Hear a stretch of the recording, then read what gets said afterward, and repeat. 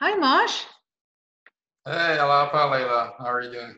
Aloha. I'm very good. Um, you know what I was thinking? Remember that the other day we read the Tablet of Ahmad, and I was wondering, who was Ahmad? So I've read part of the book of Adib Tahirzadeh, The Revelation of Baha'u'llah, and he talks about Ahmad's story there, and I found it really interesting. It's interesting you mentioned it because I did the same thing after Oh, we yeah. read the tablet. So I just want to share with you, yeah, some of the things that I learned about him as well. Mm. Yeah, he actually had a very interesting life. Ahmed was born into a very, rich family in Iran and very rich, very influential, but he was not attracted to that. I'm sure you have read this, that he was a very spiritual person right from the beginning. He liked to pray, he liked to, talk to mystics and dervishes and spend a lot of time with them and hear about this promised ghaim that so many texts of the Quran made mention of. So he was searching his whole life. He was searching for the promised one, but his family wasn't too keen that he was so interested in this lowly life. They wanted him to to follow their footsteps and be wealthy. So Ahmed one day just put some clothes in a bundle and said he was going to the hammam and left his home and traveled around Iran for some time, again looking for the promised one. And then he went to India. In India, he met with Sufis, with thinkers, with philosophers. Like he would do these really long prayers. There was one that he had to dress in white and he had to prostrate himself 12,000 times, repeating a verse from the Quran. And yeah, he didn't do that once, but he did that several times. So yeah, it really stood out to me that he was really searching. He was really looking for the promised one. And he was very disappointed because in India he didn't find what he was looking for, and he went back to Iran very disappointed. Wow, that's interesting. Well, I read quite a bit about his life and took notes. Um, you're right. He really lost his determination. And so we came back to Iran, and that's where he actually heard rumors of an individual who had been claiming to be the promised one. So Mm. he really started to wonder. And there was one day, there was an unknown traveler who he met, and he asked him, do you know anything about this individual who's claiming to be the promised one? And the unknown traveler points him in the direction of another individual, Mhm. Mullah Abdul Khalid. He points him to Mullah Abdul Khalid. So this is really where Ahmad's journey begins. Well, actually continues, as you mentioned. He went to India. Now it's continuing in Iran. He crossed deserts and mountains. Really, just a lot of dedication because he had so much joy in his heart that Mm. now he's becoming closer to the promised one. And he finally goes to this mullah's house and he knocks on the door and he tells him that this is what I've been up to. I've been looking for the promised one. You would not believe, the mullah kicks him out of the house.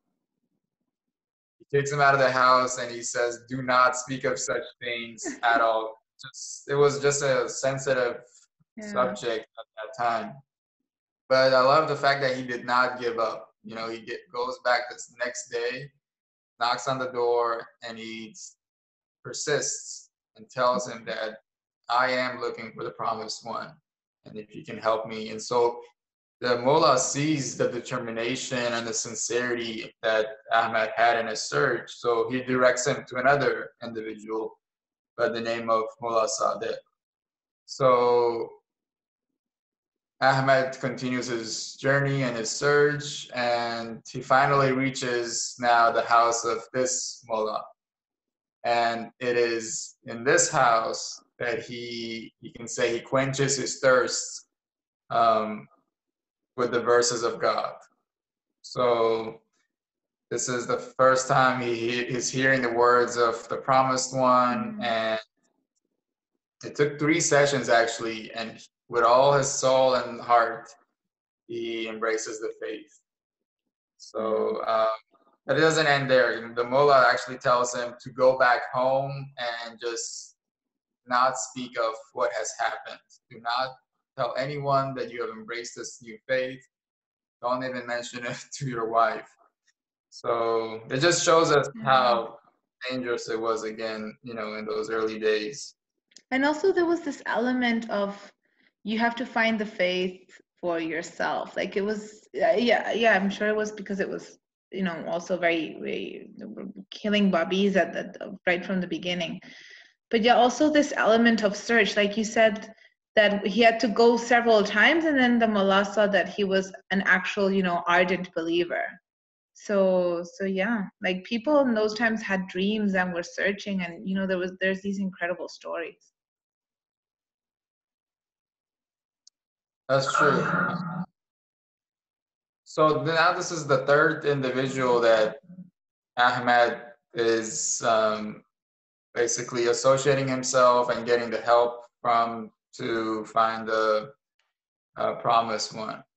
And back in his hometown, he hears that an individual has changed his faith. And so now he's curious to see who is this person, and he begins searching for this person, and he ends up finding him. And this guy was Haji Mirza Jani. Anyway, they meet each other, and they instantly become friends, and they actually become the first and the only Babis of their town. So it was a very special companionship that they just naturally formed from the very beginning. And Haji Mirza tells Ahmad if Ahmad is interested in coming into the presence of the promised one, if he would like to meet his Lord. And you could just imagine Ahmad shows so much enthusiasm, he just asks when, how, where, how can this happen? How can I meet the promised one? So Haji Mirza Jani tells him that I have arranged for the promised one to be a guest in my house for a few nights. And this is where Ahmad meets the Bab. And I'll read to you what has been said about that instance when he enters the house.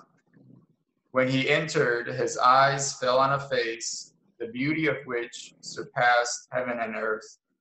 A young Sayyid was sitting with such meekness, grandeur, and majesty that one could not help but behold the light of God in his countenance.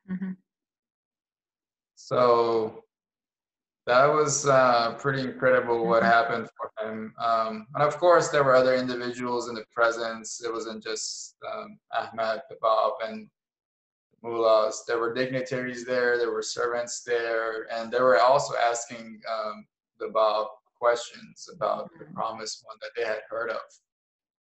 So long story short, other things that I was reading about was over time, the number of the Babis started to increase. But unfortunately, at the same time, the number of the killing and the tortures were increasing as well. It was so bad to the point where Ahmad actually had to hide in a tower for 40 days straight. And his friends would, you know, bring him food and things that he needed.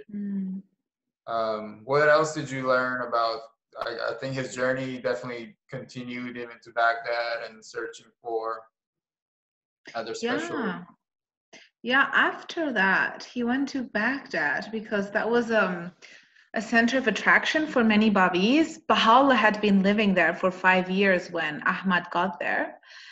And it was really a very joyful time for Ahmad. Like he was very often in Baha'u'llah's presence. He actually lived, you know, right next to Baha'u'llah's house in Baghdad. And he even has a tablet written, you know, in the handwriting of Baha'u'llah that says that Ahmad has gazed into his inner beauty, something like that. And that just goes to, like, in my understanding, that just shows, you know, like the understanding and the comprehension of Ahmad of Baha'u'llah's position in you know in his role. So they were there for a few years, but you know, as you surely know, after some time, they arrived a decree from the Sultan that Baha'u'llah had to be exiled to Constantinople and then to Adrianople. So there was the Garden of Rizwan for 12 days. You know, Ahmad, on the last day, that was when Baha'u'llah, his family members, and a few of the believers left, and Ahmad was just brokenhearted, you know, because his beloved was parting and going far away, and he didn't know if he would see him again. And Baha'u'llah told them all, you know, that they had not to worry, that they had to stay and teach the faith and build a community, and those that were coming with him mostly were, you know, the troublemakers. So that, you know, they really had to stay and be strong and teach the faith. And that's what Ahmad did for several years. He stayed in Baghdad and worked as a hand weaver, and you know, made a living for himself, and was very active within the community. And there was a very strong community in Baghdad when he decided that he could not stand it any longer, and he wanted to go to Adrianople. Baha'u'llah was already in Adrianople. He wanted to go there and visit him again. So, you know, he embarks again on a journey and arrives in Constantinople, which was on his way.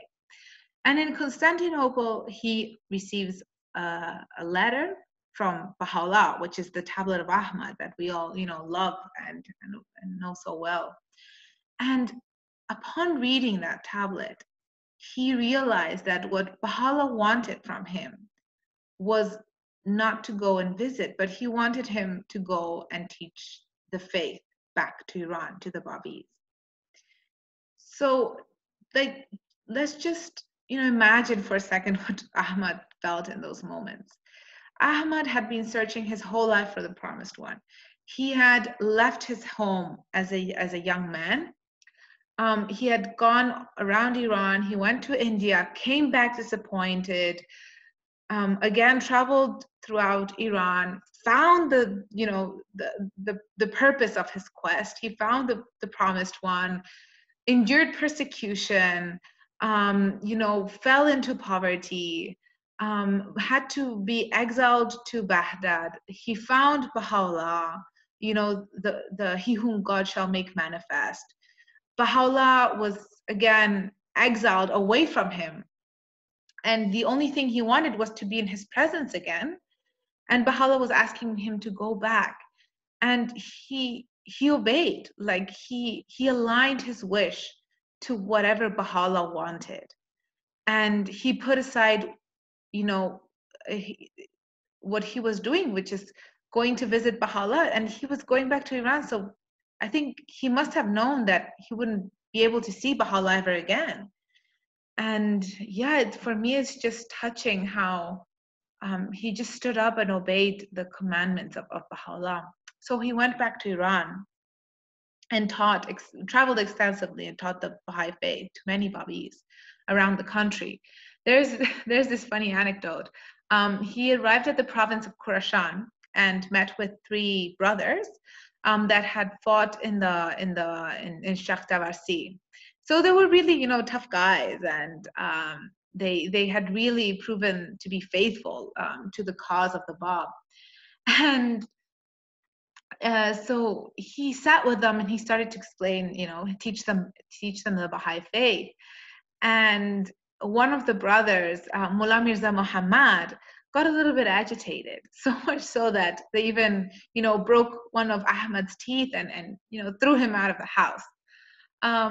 But as you explained, you know, a moment ago, Ahmad was not deterred, and he, you know, he went back again, and he insisted that he had to at least finish his argument. So they sat down again, and he said, he asked them to show him a text of the Bab, and that if they showed him a text of the Bab, he would prove that the Bab makes explicit mention of him whom God shall make manifest as Baha. So Mullah Mirza Muhammad starts breaking a wall, like he starts, taking a wall down, and behind that wall was hidden, a text of the Bab, for his own security, but also for the security of the text. So they open the text, and the first thing that they find is a text from the Bab that says that he whom God shall make manifest will bear the name of Baha. So all three brothers became Baha'is, and also, their children, very staunch Baha'is. And yeah, I think there's so many stories of the life of Ahmad. Some say that he lived 100 years, others say that 113. But what I find really inspiring, I don't know about you, Mosh, but that he just aligned his wishes to whatever the Bab or later whatever Baha'u'llah wanted. And this obsessive search, for the truth, this obsessive search for the beauty of the promised one, for the beauty of him whom God shall make manifest. And I just think, like, what can we do with our lives to, follow his example and also be inspired in this search for the truth, search for beauty. Yeah. What about you? Well, you can definitely see the flame of love that he had in him, to travel on foot in those harsh times, thousands of kilometers over years and years and years, shows a lot of dedication. In fact, dedication is an understatement. There's one quote I would like to share with you that really is from the tablet, of course, and it just basically gives hope to Ahmad when he went back home, and if any difficulties were going to come his way. So Baha'u'llah says, "Be thou as a flame of fire to my enemies, and a river of life eternal to my loved ones, and be not of those who doubt. And if thou art overtaken by affliction in my path, or degradation for my sake, be not thou troubled thereby."